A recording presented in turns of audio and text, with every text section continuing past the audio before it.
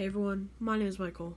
This is episode 7 of my TTM series, and I got 2 in the mail today. The first one is of Mike Loynd, did not sign the index card. 3-3 success, took 14 days. So Mike played 2 years in the major leagues for the Rangers. And the next one is of Cris Carpenter. So this took 375 days to get back. So we got a little messed up.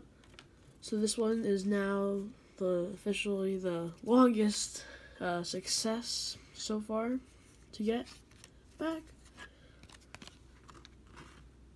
So Chris, he played 8 years in the major leagues for the Cardinals, the Rangers, the Florida Marlins, and the Brewers.